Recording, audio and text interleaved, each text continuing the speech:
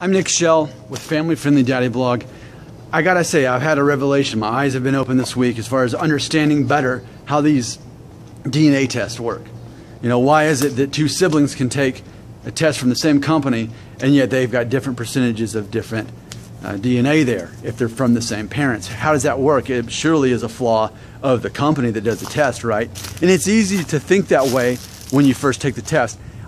I'm starting to feel, no, I do feel, I absolutely feel that the company should almost have, no, I want to be more definite than that. The company should have a disclaimer on the box, on the label that say, this test does not represent exactly what percentage you are, but instead a combination of what your parents are. And there's going to be certain genes that are more dominant and they may show up more in you than your sibling.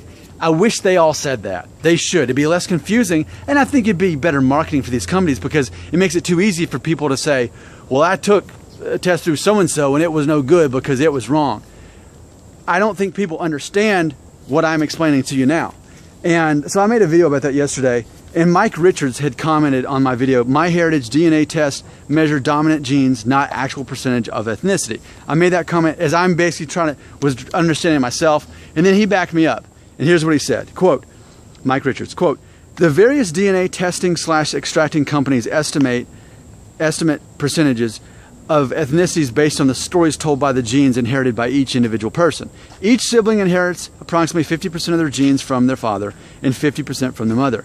But the siblings do not necessarily inherit the same amount of DNA from each ethnicity within the parent's ancestry. For example, let's say the father is Irish and Italian, the mother is American, Indian, and African. One child may inherit a high percentage of the Irish and Italian DNA and a low percentage of the African American, and vice versa for the other child. Why? Because the percentages of DNA scramble with the conception of each child. That's just the way it works, and there are many cases of this phenomenon on record. So, even though the children of parents may be certain ethnicities by blood, does not mean the DNA will reflect equal percentages in that fact. End quote. Thank you, Mike Richards. I like you. Thank you. You're helping us all. So, after reading that comment, here's the way I want to explain it. This is the best example I can do to really help myself understand it. Let's pretend that behind me, I took 100 different colors of Play-Doh, assuming that 100 type of Play-Dohs exist. I got all the containers, I popped open the lid for each of them. I put on a blindfold, and I just started grabbing a little bit from all the ones I could reach, and I just kind of walk around until I had, you know, a tennis ball size full of Play-Doh.